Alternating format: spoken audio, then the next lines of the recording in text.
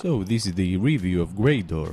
Just like the y00r, it's a ROM customizer. This one is promising to bring iOS 9 look and features onto your iOS 5.1 device like the first generation iPad I have here.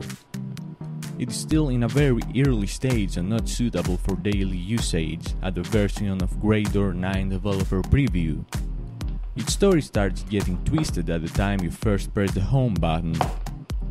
When you finally make it to the desktop, your iPad will be as close to iOS 9 as it's ever going to get, featuring iOS 9 icons and themed applications, as well as transparent dialog windows. Your device is going to be jailbroken, and one thing that can be noticed is the first time successfully ported stock applications like weather, clock, calculator, compass, etc., saying that they are still unmodified iPhone versions. It has a new iOS 9 lookalike transparent notification center which seems to have a real blur.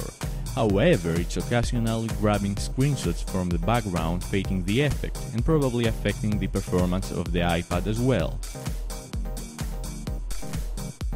Talking about performance, as a freshly restored iPad seems to go as fast as it used to go, with frequent crashing on many of the stock applications as well as the App Store, which is something I will say usual for the first generation iPad, but not with that high frequency of the crashing.